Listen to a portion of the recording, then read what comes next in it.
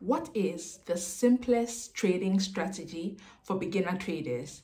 Let's find out in today's video.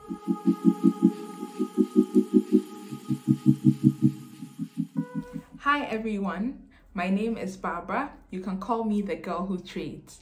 In today's video, we are going to discuss one of the simplest trading strategies for beginner traders. So in the Forex market, usually price is either trending upward, downward, or sideways.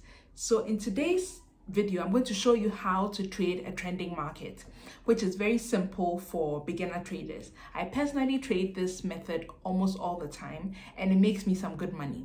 Please note, it doesn't matter how you trade. At the end of the day, you should be catching some pips to make good money. So if this method works for you, great. If you have another method that works for you consistently and makes you money, that's fine too. The most important thing is that at the end of the day, you are catching pips and making good money.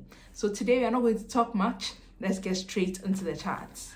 Okay, so on the chart right now, we have pound yen on the 4-hour time frame. This is Trading View. This is the website I use to do all my analysis before I execute on MetaTrader 4. So here we have pound yen on the 4-hour time frame, and I have used the replay tool to send it back to 27th May so that I can show you how the trending market usually works.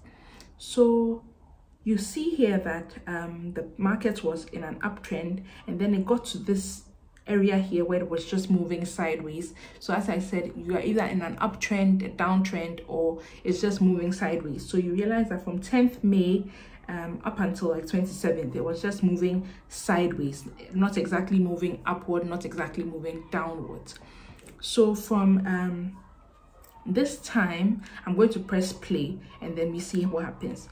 So market went up a little and then started coming down. So when it comes down to a point,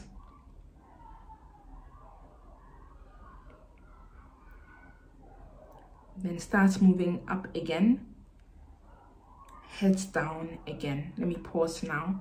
So you realize that price started moving down. It moved down from 156.06 to about the lower to the low of about 155.33, and then it went back up to about 155.94. So you hear lots of times that people are talking about higher highs and lower lows. This is just what it means, that the price, the highest point here was this point up here of 156.04, and then the next high point was about 155.94, that area. And so this new high is lower than the previous high. So that's all that it means when we talk about lower lows or higher highs and lower lows. So in a downtrend, usually you have lower highs and lower lows. So we have one low point here, that the lowest point here being 155.30. So we'll see if this area serves as the next lowest point. And usually when you have this, you can connect the high points. I like to connect on the wick. People like to connect on the body. Personally, I like to connect on the wick because that's like how much the price, where the price ended, like the point where a price got to. So I like to connect on the wick. So we'll see. The next time the price gets to the trend line we've drawn, we will kind of look for an entry around that point. So I'm going to let the price play again, and then we see how we can enter. So we seem to have a new low here around 154.90 there. Let me stop this right here. Let me stop this here. Okay, we seem to have a new low down here. And this is our new lower low, which is the price around 154.80. So this is a higher low and this is a lower low, and this is a high here, a lower high now in this area. This candlestick formation right here is a very good signal that price is going to continue downward.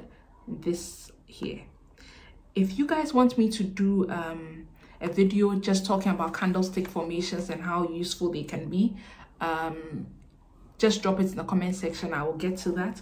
But this right here is my indication to go short. I will enter right here, put my stop loss above the previous high. I am very conservative when it comes to my stop losses. I usually don't like to make my stop loss too tight.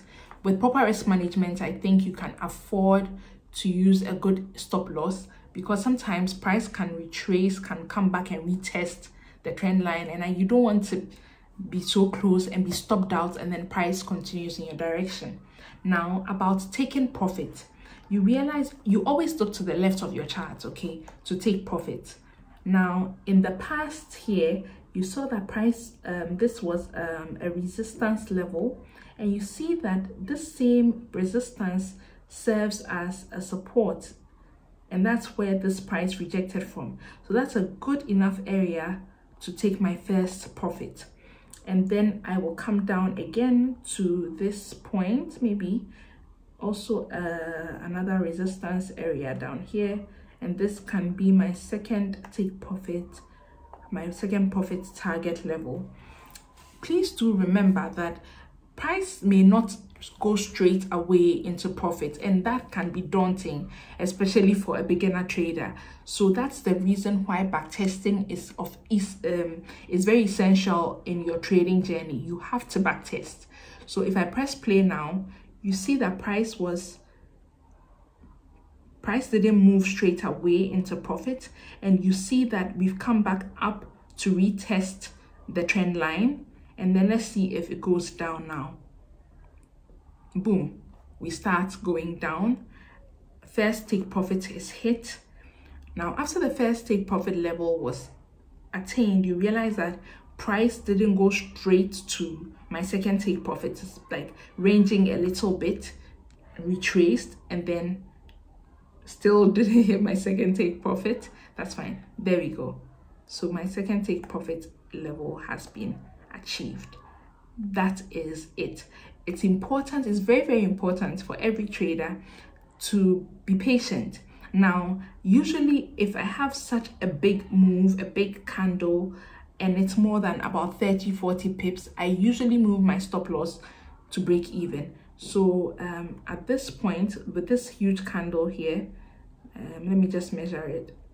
That huge candle would be about a little more than 40 pips, which is good enough. So after that 40 pip candle, I would move my stop loss to break even, so that even if this trade goes against me, I don't lose anything. But please remember, I usually swing trade, and it takes time before the trade will play out. This trade would have taken easily about 4 days before you'd hit your full take profit. So you have to learn to be patient. The only way you can learn to be patient like this is if you've backtested and you're comfortable, you know how long usually your trades take. So this is a very simple way of trading the market. Once you have your points, your first point and your second point, you're able to use that to draw a trend line, know which candlestick patterns that are high probability for going short or long, and then use that to enter into the trade. Please do remember that if there is no confirmation around the trend line, you would not enter the trade. This is important to note, because sometimes there can be a break of the trend line and the price will just continue upward. So it's important to note that you have to have a high probability candlestick formation that is confirmatory that you can enter the trade and you move. So that's it for today's video. I hope you've learned something new from this. Let me know if you want me to do a video on candlestick formations alone and how to use them to trade the market, and I will do that in the next video. Thank you so much for watching today's video. I hope you've learned something new. Please do like the video, subscribe to my channel, and share it with your friends. Let them also learn something. Quick disclaimer, I do not have a Facebook page, I'm not on Twitter, and I don't have a Telegram Signal page. If anyone asks you to send them money, please, there are lots of scammers around. If anyone asks you to send them money, always ask for a video call. Besides, I won't ask you to send me money for anything. I don't do account management.